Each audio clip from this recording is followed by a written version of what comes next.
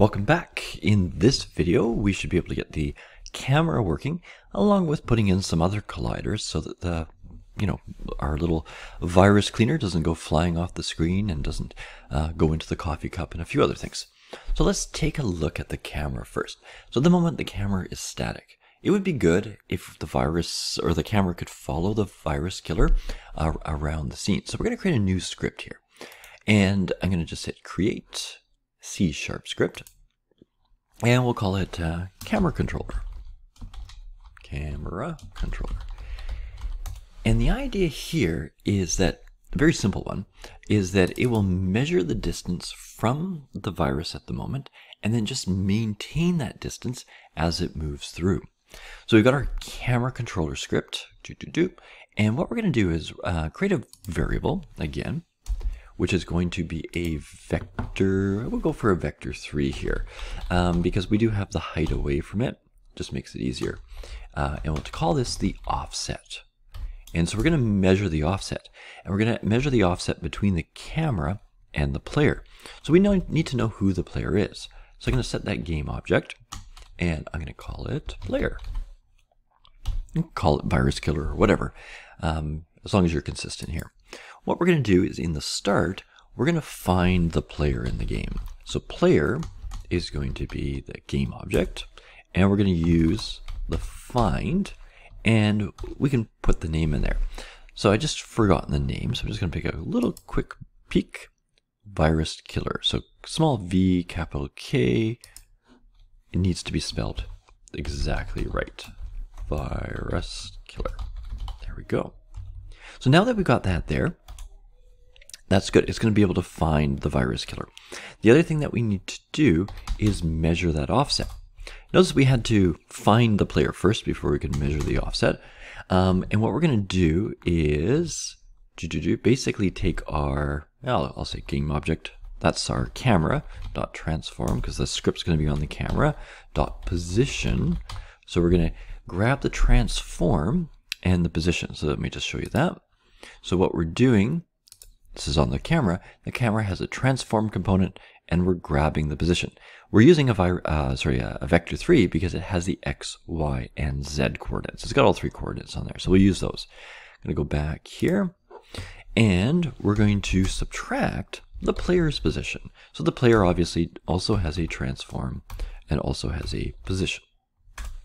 Good. So it's going to measure that difference. All right. And then what we're going to do is in the update, and because we're not dealing with physics, we don't have to worry about being fixed update. What we're going to do is we're going to set the camera's position. Oops. Sorry. Position. Well, what did I do here? Sorry. GameObject.transform dot position. And we're going to set that to the player's position plus the offset. So we're always going to maintain that distance. Okay, so wherever the player is, it's going to be the player's position plus that original offset. So the camera is always going to be the same distance away. So just hit the save here. Come back to Unity. Now we don't have that script yet on the camera, so I got to drag it on. So that was, whoops, wrong one. Haha. So main camera, camera controller, throw it on there, and let's just see what happens. So hit play, and hopefully as we move, aha. So the camera, and you can see that in the scene window above, the camera is following wherever the virus goes. Now we might want to move the virus so it was center or whatever the case is. It's up to you. But the idea now is that we can move around. Of course, there is a bit of a problem. We can go right over the glasses, and we can go right out of the scene. Not the best, maybe. So let's fix that up next. So what I'm going to do is create a series of colliders. And you could put it on the background. I find that because we're going to put quite a few colliders here, it's probably a good idea just to create a sort of a colliders game object. So what I'm going to do is create a empty, okay? And it's going to be called game object at the moment. I'm going to change that and call this colliders. because it's just going to be a collection of our colliders here. What I'm also going to do is make sure I reset this to 0, 0, 0.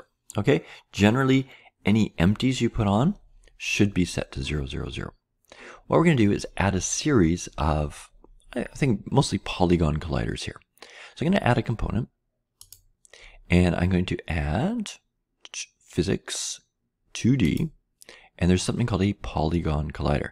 Now I'm going to add a bunch of these, and I'm not going to show you all of them. I'll just show you one, and then I'll go ahead and do it, and then pop back into the video here. So click on Polygon Collider, and what you'll notice is it's this little polygon.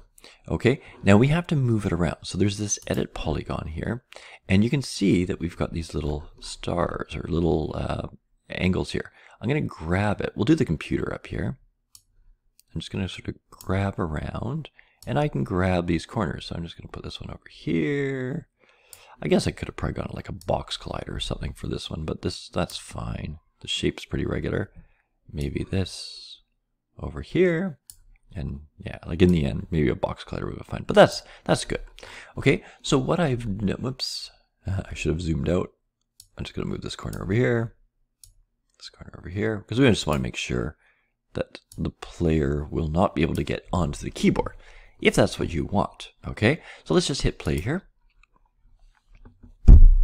And as I move now, you can see I can't get onto the keyboard. Okay. Now I'm going to do that for the rest of these objects. For the coffee cup, I'm probably going to do a circle collider because it's circular in shape, but definitely a polygon collider here, and maybe a polygon collider so I can just go around here. Okay, so I'm going to do that. You can do that as well. Just pause it here. So just to show you here what I've done, I've put a polygon colliders, obviously around the computer, which I talked about already, around this guy here, the pen and the notebook, and then the glasses as well. If you zoom in there, you can kind of see I've gone around.